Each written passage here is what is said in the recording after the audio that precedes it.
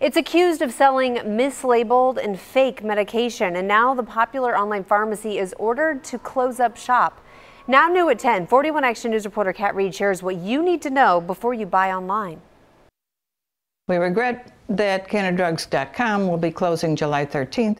A disappointing message for Lori Dawson. She's been ordering medication from the online pharmacy Canada Drugs for the past few years. When she found out why the company was closing, the feeling went from disappointment to shock. The issue was, in fact, importation of counterfeit drugs. It all started with Avastin, a drug used to treat late-stage cancer.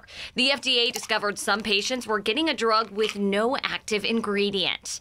According to this indictment, Canada Drugs and some of its subsidiaries misled customers about the safety of the drugs it sold, saying the medicine was manufactured in FDA-approved facilities overseas.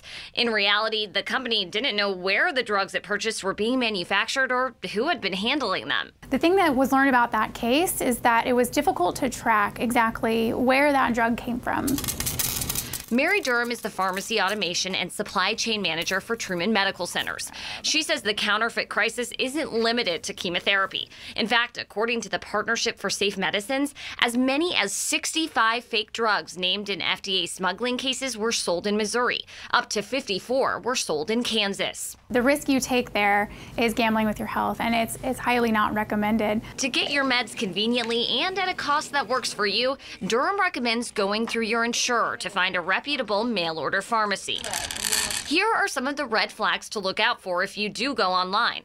Take a look at the price. A huge discount is probably too good to be true.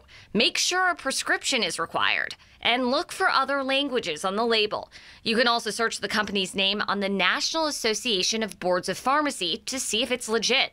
Dawson still has questions about the prescription roulette Canada Drugs may have put her through. I was thinking, geez, if I've been paying for placebos or something worse these past years. Reporting in Kansas City, Kat Reed, 41 Action News. Canada Drugs and associated companies were ordered to forfeit $29 million of their profits from the illegal schemes. They also had to pay a $5 million fine and permanently shut down all operations.